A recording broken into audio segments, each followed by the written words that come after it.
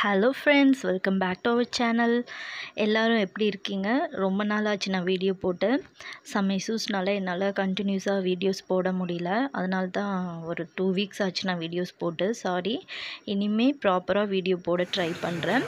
இன்றைக்கி நம்ம கிச்சனில் என்ன பார்க்க போகிறோன்னா, ரொம்ப ஈஸியான ஒரு சிக்கன் ஃப்ரை தான் பார்க்க போகிறோம். கிரேவி ரொம்ப ஸ்பைஸியாக சிம்பிளான மசாலா வச்சு இந்த குவாரண்டைன் டைமில் எப்படி செய்யலாம் அப்படின்றத பார்க்கலாம் வாங்க. பாருங்கள், குக்கரில் தான் நம்ம செய்ய போகிறோம். ஸோ ஒரு குக்கர் எடுத்துக்கோங்க. ஸ்டவ் ஆன் பண்ண வேண்டாம். இந்த குக்கரில் வந்துட்டு க்ளீன் பண்ணி வச்ச சிக்கனும் ஆட் பண்ணிக்கோங்க. சிக்கன் வந்து நல்லா வாஷ் பண்ணி அதில் வந்து கொஞ்சம் மஞ்சத்தூள் கூட போட்டு நல்லா வாஷ் பண்ணி வச்சுக்கோங்க. நான்வெஜ்ஜெல்லாம் சாப்பிட வேண்டாம்னு சொல்கிறாங்க, பட் ப்ராப்பராக க்ளீன் பண்ணி சாப்பிட்லாம். பாயில் பண்ணி இப்போது சிக்கன் கூட வந்து 1 டேபிள் ஸ்பூன் சால்ட் ஆட் பண்ணிக்கிறேன். சால்ட் ஆட் பண்ணதுக்கப்புறம் 2 table spoon chilli powder add பண்ணிக்கோங்க. மிளகாய்த்தூள் உங்களுக்கு எப்படி காரம் வேணுமோ அந்த மாதிரி ஆட் பண்ணிக்கோங்க. அடுத்தது பார்த்திங்கன்னா 2 டேபிள் ஸ்பூன் மல்லித்தூள் ஆட் பண்ணிக்கோங்க. இது வந்து ஒரு 3/4 கிலோ சிக்கன், அதுக்கு ஏற்ற அளவுக்கு நான் வந்து மசாலா ஆட் பண்ணுறேன். மல்லித்தூள் ஆட் பண்ணியாச்சு. இப்போ கொஞ்சம் ஒரு 1/4 டேபிள் ஸ்பூன் மஞ்சள்தூள் ஆட் பண்ணிக்கோங்க. இந்த கொரோனா டைமில் வந்துட்டு மஞ்சள்தூள் நம்ம அதிகமாக ஆட் பண்ணிக்கிறது ரொம்ப நல்லது. ஸோ அதனால் அதிகமாக ஆட் பண்ணியிருக்கேன். ஒரு 1/2 table spoon pepper powder add பண்ணிக்கோங்க. குருமிளகு பொடி ஆட் பண்ணிக்கோங்க. 1 டேபிள் ஸ்பூன் கரம் மசாலா அதையும் ஆட் பண்ணிக்கோங்க. 2 டேபிள் ஸ்பூன் இஞ்சி பூண்டு பேஸ்ட்டு ஆட் பண்ணிக்கோங்க. நம்ம குக் பண்ணுறப்ப வந்து இந்த மஞ்சள், இஞ்சி பூண்டு இது எல்லாத்தையுமே கொஞ்சம் அதிகப்படி சேர்த்துக்கிறது ரொம்ப நல்லது. கூடவே கொஞ்சமாக கருவேப்பிலை ஆட் பண்ணிக்கோங்க.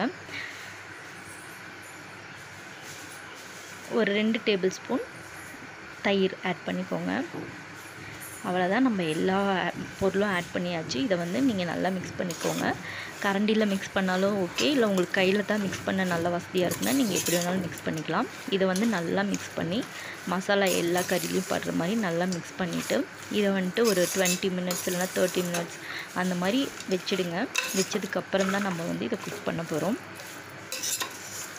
இந்த டைம்லலாம் வந்துட்டு சிக்கன் கிடைக்குமான்னு தெரியல நிறைய இடத்துல, பட் ரொம்ப பேர் வந்துட்டு சாப்பிட முடியாமல் ரொம்ப கஷ்டப்பட்டுட்டு இருக்காங்க. பட் கிடைக்கிறப்போ இந்த மாதிரி செஞ்சு பாருங்கள், ரொம்பவே நல்லாயிருக்கும்.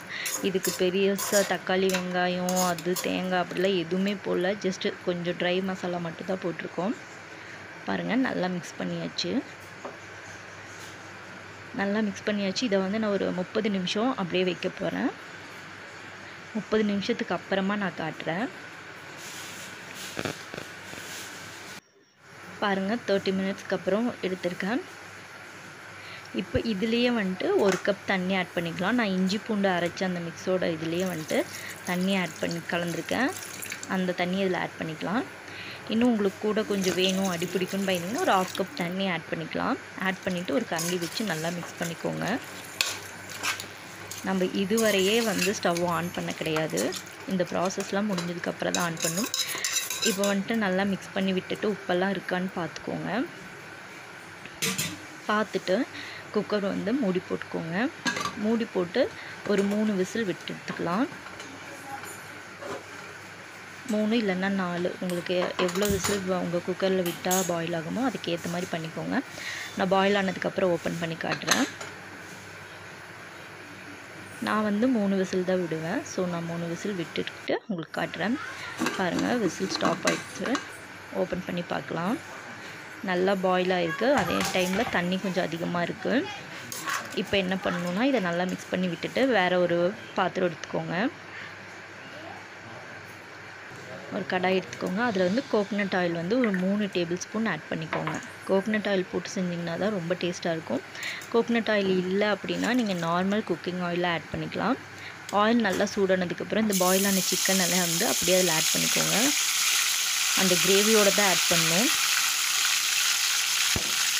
இருங்க, நான் அந்த கிரேவியோடு ஆட் பண்ணிட்டு காட்டுறேன். பாருங்கள், எல்லாத்தையுமே இதில் மிக்ஸ் பண்ணியாச்சு. இப்போ நல்லா வந்துட்டு மிக்ஸ் பண்ணி விட்டு நல்லா கொதிக்க விடுங்க. இந்த தண்ணி மாதிரி இருக்கிறது எல்லாமே வந்து நல்லா கொதித்து ட்ரை ஆகணும். அது வரைக்கும் நல்லா நம்ம வந்து ஃபாஸ்ட்டாக வச்சு இது கொதிக்க வச்சுக்கலாம். தண்ணி கொஞ்சம் கொஞ்சமாக வற்றிட்டுருக்கு. இது ரொம்பவே ஈஸி, டைமும் கம்மி, மசாலாவும் கம்மி, டேஸ்ட்டு ரொம்பவே அதிகமாக இருக்கும்.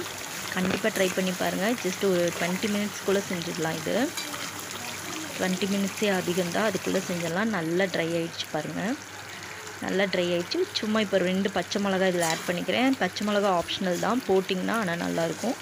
ஆல்ரெடி இதில் வந்து நிறைய ஸ்பைசஸ் ஆட் பண்ணிக்கிறதுனால ரொம்பவே காரமாக இருக்கும். ஆட் பண்ணிவிட்டு ஸ்டவ் ஆஃப் பண்ணிக்கலாம். அவ்வளோதான், நம்மளோட சூப்பராக காரசாரமான சிக்கன் வந்து ரெடி ஆகிடுச்சு.